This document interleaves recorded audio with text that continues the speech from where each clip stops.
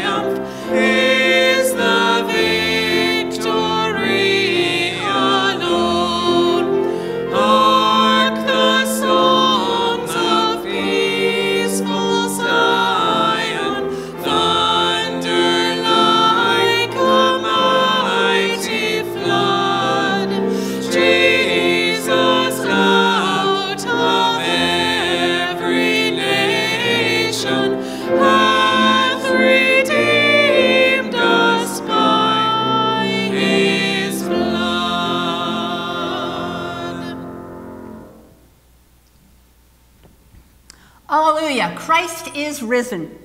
He is risen indeed. Alleluia. May his grace and peace be with you. May he fill our hearts with joy. Lord, hear my voice when I call to you. My heart has prompted me to seek your face. I seek it, Lord. Do not hide from me. Praise your holy name. The maker of all things, the God worship we. Heaven, white with angels' wings, earth and the white-waved sea worship you. May the blessed Trinity protect me wherever I stay. Abba, Word and sacred breath. May Jesus and the Father, may the Holy Spirit sanctify us. May the mysterious God, not hidden in darkness, may the bright King save us. The praise of Christ is illustrious speech. The worship of God's Son is an art full of virtue. May everyone who has sung it or heard it belong to God's kingdom without rejection. Christ, hear me. Christ, Christ of your meekness. Christ, love me. Sever me not from your sweetness. Have mercy on us, O God most gracious. Immeasurable God, all-knowing and most tender, patient God, incorruptible God, immortal God, eternal God, perfect God, merciful God, wonderful God, Heavenly Father who abides in heaven, have mercy on us. Have mercy on us, O God, holy and compassionate, God of earth, God of fire, God of the waters of wonder, God of the gusting and blistering air, God of the many languages found throughout the world. Heavenly Father, you who abide in heaven, have mercy on us. Have mercy on us, O God the Almighty. Jesus Christ, Son of the living God, O true knowledge, O true light of love who enlightens all darkness, O guiding light, O Son of truth, O morning star, brightness of the divinity, O radiance of eternal brightness, O Christ crucified, O eternal judge, have mercy on us. Have mercy on us, O God the Almighty. Jesus Christ, Son of the living God, O angel of great counsel, O true prophet, O true apostle, O true teacher, O high priest, O Nazarene, O Christ crucified, O eternal judge, have mercy on us. Have mercy on us, Almighty God. Holy Spirit, blessed Spirit of truth, O teacher of true wisdom, O Spirit of understanding, O Spirit of counsel, O Spirit of strength, O Spirit of knowledge, O Spirit of tenderness, O Holy Spirit, who rules all creation, visible and invisible, have mercy on me. Have mercy on us, Almighty God. O Holy Spirit, sacred and divine minder of souls, O Spirit of love, O Spirit of grace, O Spirit from whom all good comes, O Spirit who annuls all guilt, O Spirit who wipes out sin, O Holy Spirit who rules all creation, visible and invisible, have mercy on me. Lord, be with us this day, within us to purify us, above us to draw us up, beneath us to sustain us, before us to lead us, behind us to restrain us, around us to protect us. We must get up before the sun to bless you, O God, and adore you at the break of day. O God, you are my God. Eagerly I seek you, my soul is athirst for you. As the invitatory psalm, or the invitation, we sing, "Come, People of the Risen King."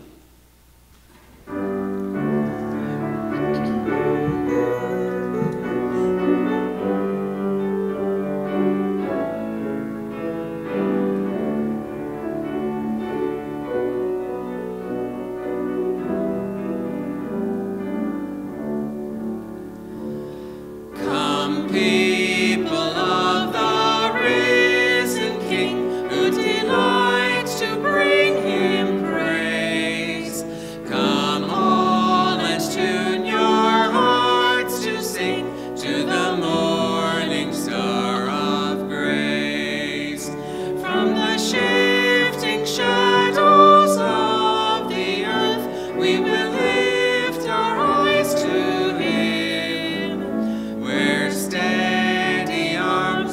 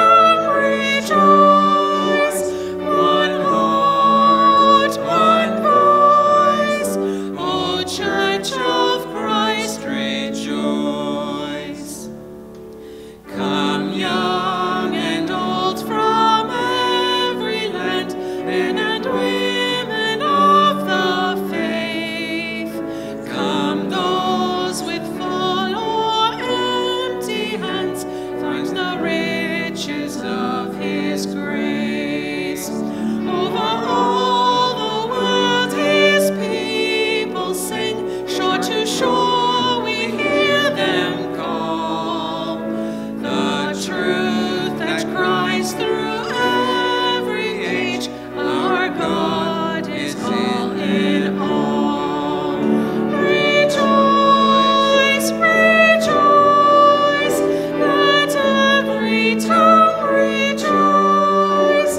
One heart, one voice, O Church of Christ, rejoice.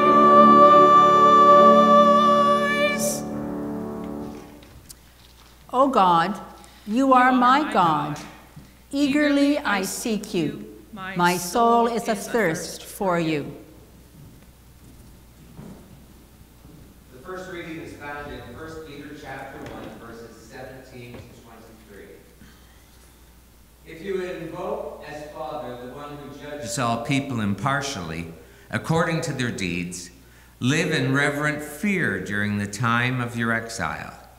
You know that you were ransomed from the futile ways inherited from your ancestors, not with perishable things like silver or gold, but with the precious blood of Christ, like that of a lamb without defect or blemish. He was destined before the foundation of the world, but was revealed at the end of the ages for your sake. Through him you have come to trust in God, who raised him from the dead and gave him glory, so that your faith and hope are set on God.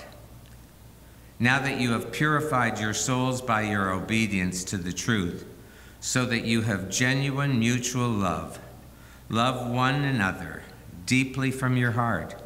You have been born anew, not with perishable, but imperishable seed, through the living and enduring word of God, the word of the Lord. Thanks. Our psalm is Psalm 116, verses 1 to 3 and 10 to 17. I love the Lord because he has heard the voice of my supplication, because he has inclined his ear to me. Whenever I call upon him, the cords of death entangled me. The grip of the grave took hold of me. I came to grief and sorrow. How shall I repay the Lord for all the good things he has done for me? I shall lift up the cup of salvation and call upon the name of the Lord. I will fulfill my vows to the Lord in the presence of all his people. Precious in the sight of the Lord is the death of his servants. O Lord, I am your servant. I am your servant and the child of your handmaid. You have freed me from my bonds. I will offer you the sacrifice of thanksgiving and call upon the name of the Lord. I will fulfill my vows to the Lord in the presence of his people, in the courts of the Lord's house, in the midst of you, O Jerusalem. Hallelujah. Excuse me. In the psalm prayer, eternal God, faithful in your tender compassion, you give us hope for our life here and hereafter through the victory of your only Son. When we share his cup of salvation, revive in us the joy of this everlasting gift. We ask this in his name. Amen.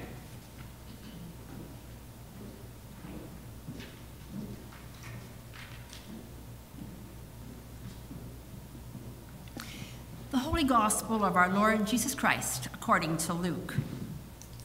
Glory to you, Lord Jesus Christ.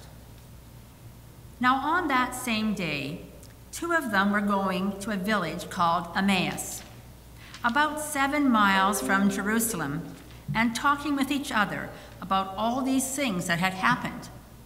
While they were talking and discussing, Jesus himself came near and went with them, but their eyes were kept from recognizing him. And he said to them, "What are you discussing with each other while you walk along?" They stood still, looking sad. Then one of them, whose name was Cleopas, answered him, "Are you the only stranger in Jerusalem who does not know the things that have taken place there in these days?" He asked them, "What things?" They replied, "The things about Jesus of Nazareth, who was a prophet, mighty in deed and word before God and all the people, and how our chief priests and leaders handed over him to be condemned to death and crucified him. But we had hoped that he was the one to redeem Israel. Yes, and besides all this, it is now the third day since these things took place. Moreover, some women of our group astounded us.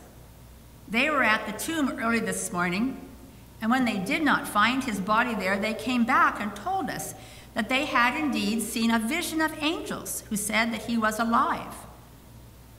Some of those who were with us went to the tomb and found it just as the women had said, but they did not see him. Then he said to them, "Oh, how foolish you are, and how slow of heart to believe all that the prophets have declared. Was it not necessary that the Messiah should suffer these things and then enter into his glory?" Then, beginning with Moses and all the prophets, he interpreted to them the things about himself in all the scriptures.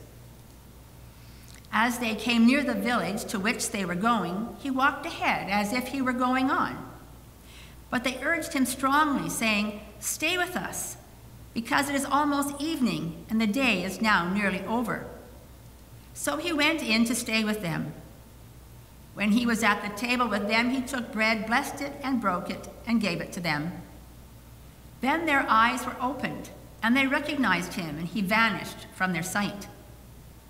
They said to each other, "Were not our hearts burning within us while he was talking to us on the road, while he was opening the scriptures to us?" That same hour they got up and returned to Jerusalem, and they found the 11 and their companions gathered together. They were saying, "The Lord has risen indeed, and he has appeared to Simon." Then they told what had happened on the road, and how he had been made known to them in the breaking of the bread. The Gospel of Christ. Praise to you, Lord Jesus Christ.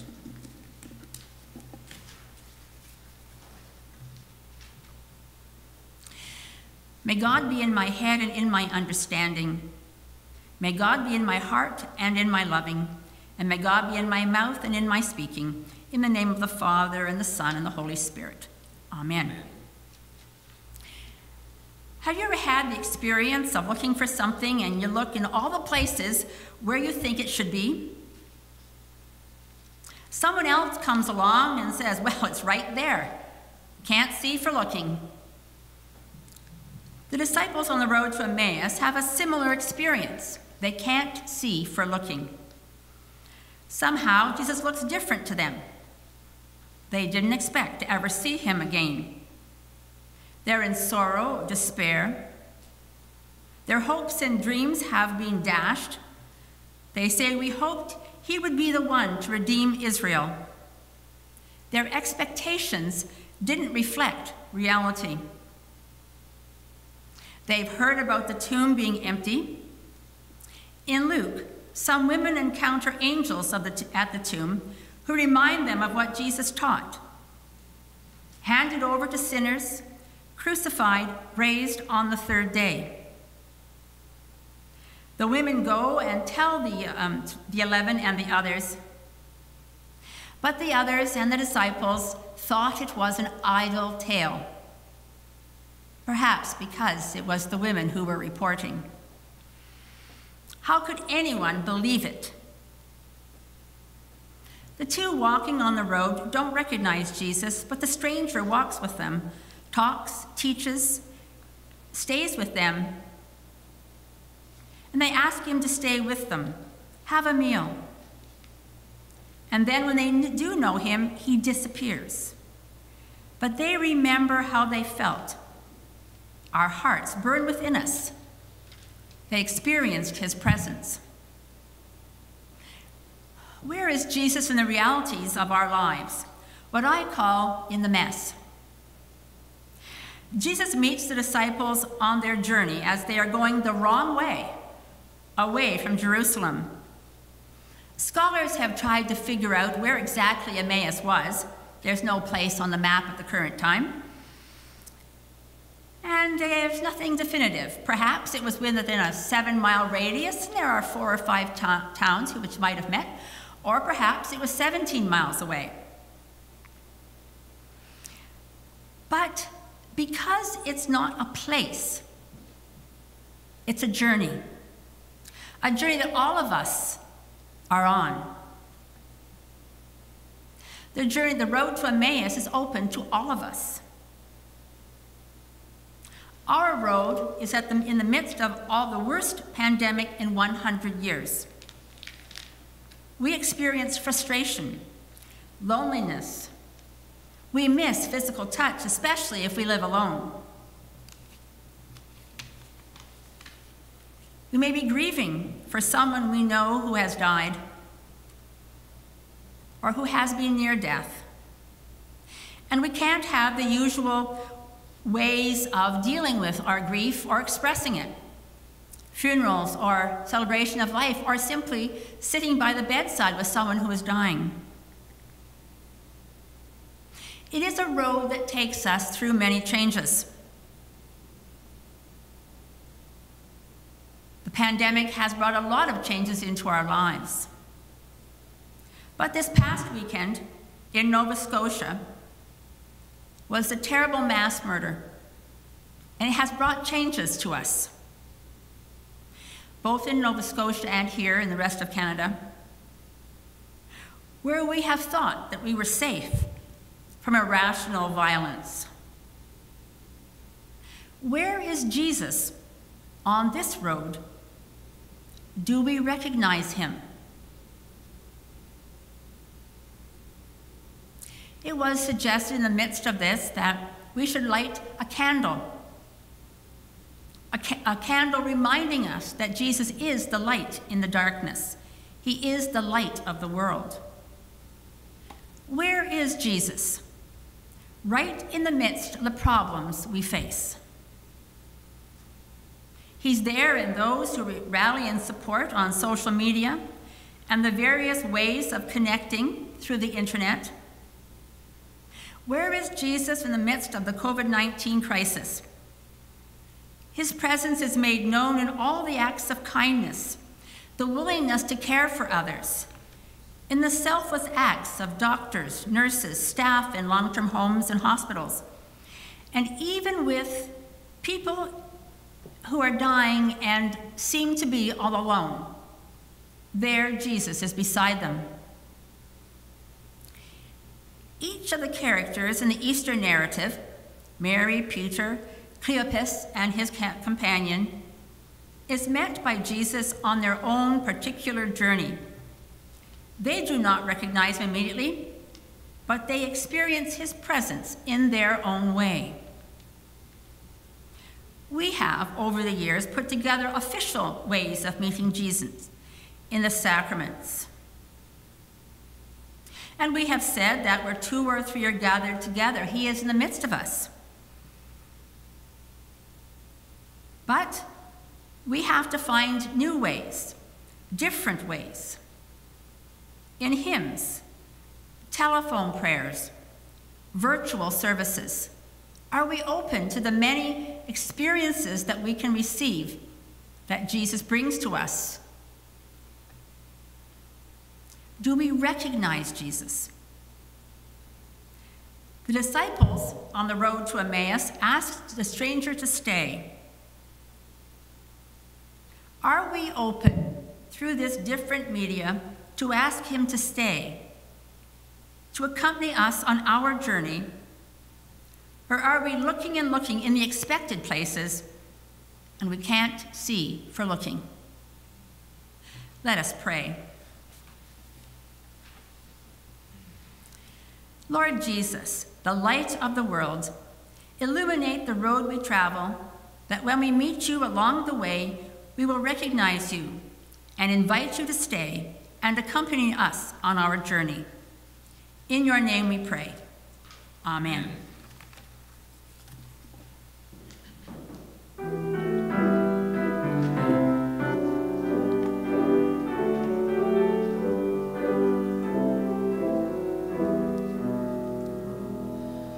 As they walked along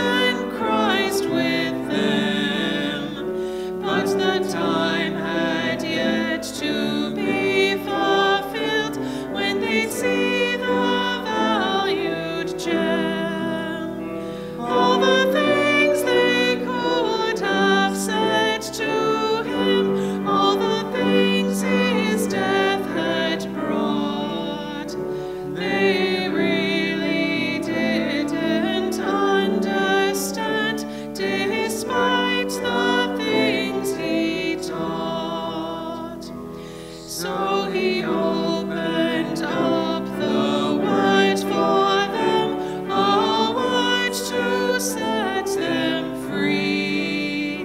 The Messiah had to suffer into glory, then he'd be. Open up your eyes, your ears, your heart, believe and be made whole. Learn the story of God's glory, let freedom fill your soul.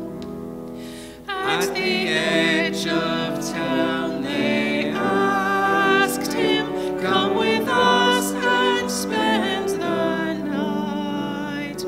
Come to dinner, come and sleep well, till morning light is bright. So he sat with them at supper, and he took and broke the bread. It was then the truth revealed itself, he was risen from the dead. To stand on holy, sacred ground, spirit-fed and hearts aflame. What a privilege to walk this road, what a faith and hope to claim. Hallelujah, Christ is raised indeed, made known in breaking bread.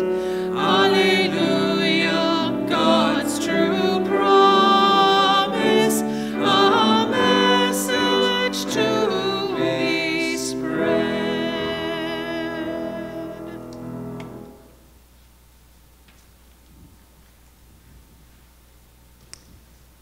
We come to a time where we express our faith, not in the words of our usual creeds, but in a way that brings us into the picture. Lord, you have always given bread for the coming day, and though I am poor, today I believe. Lord, you have always given strength for the coming day, and though I am weak, today I believe.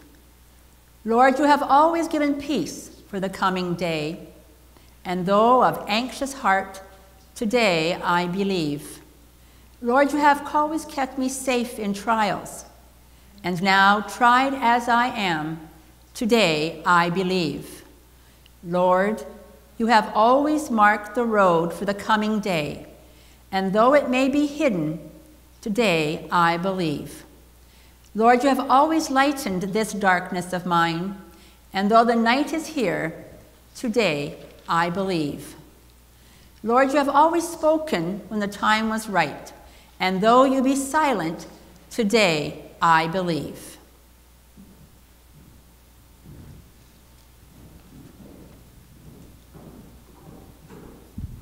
Please join me in prayer this morning. We pray to Jesus, who is present with us to eternity. Jesus, Lord of life, In your mercy, hear us. Jesus, light of the world, bring the light and peace of your gospel to the nations. We pray for the world that you have made and love, especially the battle with COVID-19, remembering those who are suffering, those who have died and their families, and especially the frontline workers. We pray for the Anglican Church as it witnesses in the world. Jesus, Lord of life, In your mercy, hear us. Jesus, whose peace passes all understanding, help us to bring peace in our world. We remember those of our parish who are experiencing problems in body, that are suffering during this time, especially a time of isolation. We pray that you would be very real and near to them this day. And so, Jesus, Lord of life, in your mercy, hear us. Jesus, bread of life, give food to the hungry and nourish us. Nourish us all with your word. Jesus, Lord of life, in your mercy, hear us. Jesus, our way, our truth, our life, be with us and all who follow you in the way. Deepen our appreciation of your truth and fill us with your life. Jesus, Lord of life, in your mercy, hear us. We offer our prayers for those who are ill or in need or trouble. There are those of our parish that have been suffering for a while. We think of Janice today and ask that you would touch her, that you would come and remove the pain. We think of those that have endured a surgery lately. We pray that you would be with them. We think of families that are struggling because of employment issues during this time of shelter in place. Those that are in need of finances. We come to you today, Lord Jesus Christ, and ask that you would be the one that is able to meet and supply every need that they have. That you would bring those that are able to encourage and strengthen them, whether it's by phone, by mail, by an email, that you would just lay people on our hearts to be able to lift them up. And so, Jesus, Good Shepherd, who gave your life for the sheep, recover the straggler, bind up the injured, strengthen the sick, and lead the healthy and strong to new pastures. Jesus, Lord of life, in your mercy, hear us. Jesus, the resurrection and the life, we give you thanks for all who have lived and believed in you. We think of Ray Coulter today. We pray that you would just welcome her into your kingdom this day.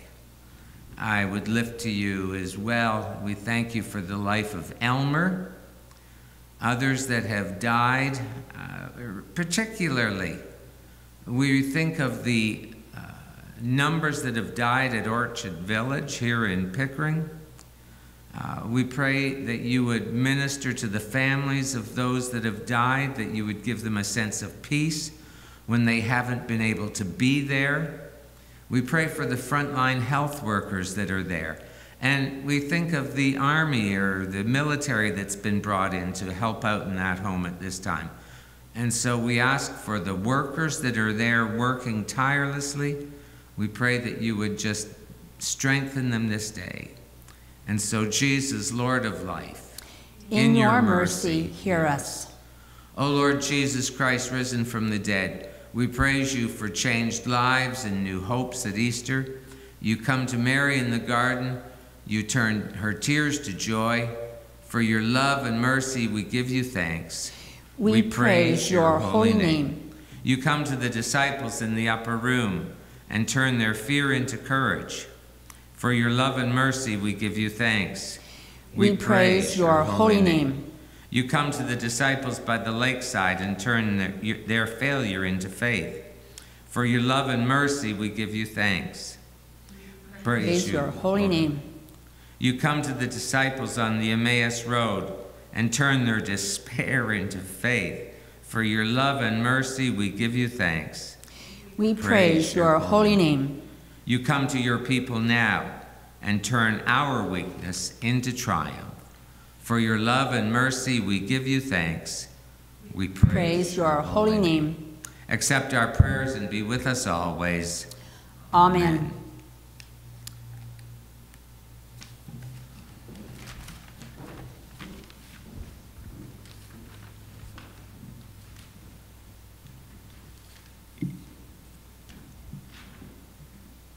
O God, your Son made himself known to his disciples in the breaking of bread.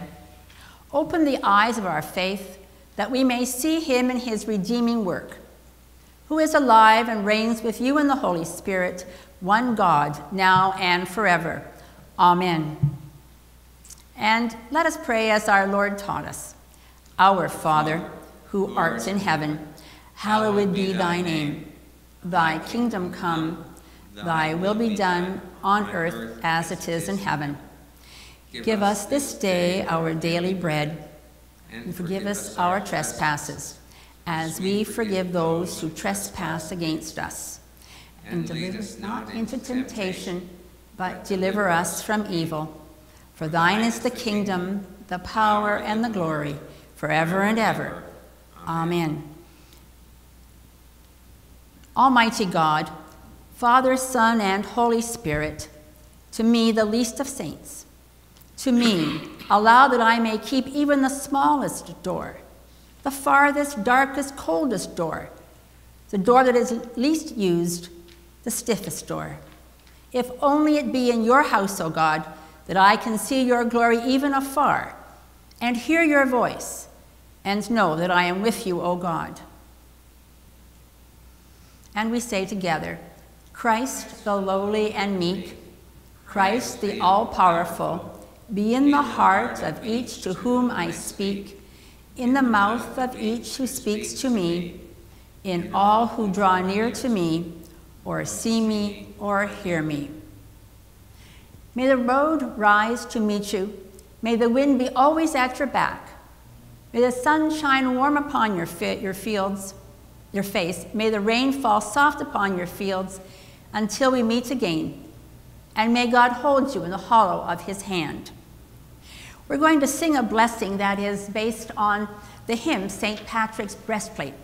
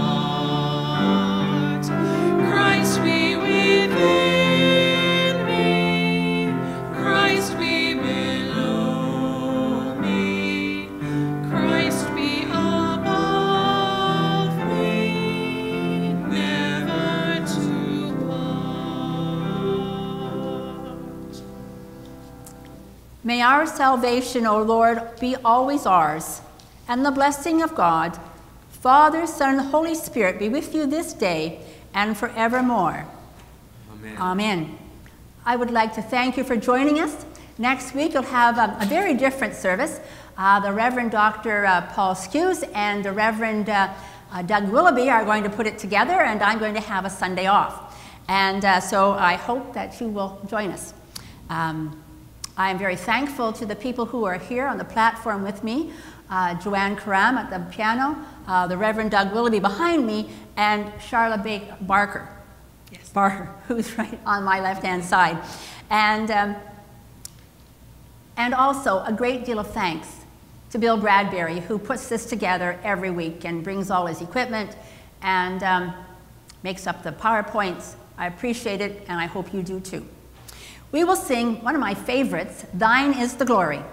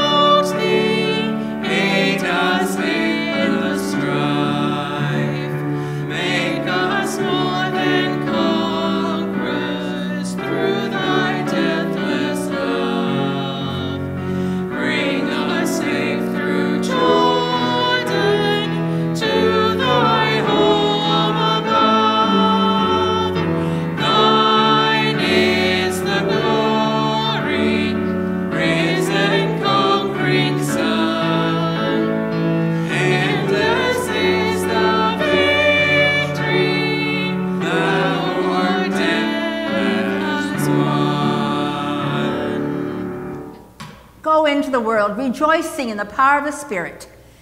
Thanks be to God.